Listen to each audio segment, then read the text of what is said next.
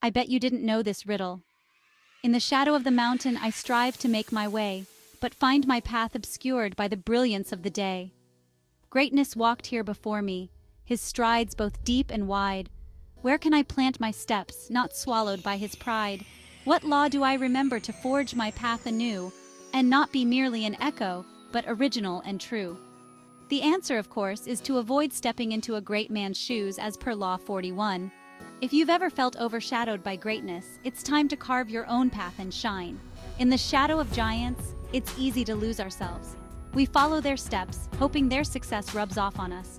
But here's a secret. The path to true greatness isn't found in someone else's footsteps. This is where Law 41 of the 48 Laws of Power comes into play. Avoid stepping into a great man's shoes. Why? Because when we try to follow exactly in their footsteps, we only set ourselves up to be a pale comparison, an echo rather than a voice. Instead, create your own path. It's not about avoiding their influence. It's about not being consumed by it. Draw inspiration from the greats, then diverge, innovate, and be bold. Remember, every giant casts a shadow, but the brightest light comes from forging your own path, not walking in theirs. So ask yourself, are you ready to step out of the shadows and into your own light?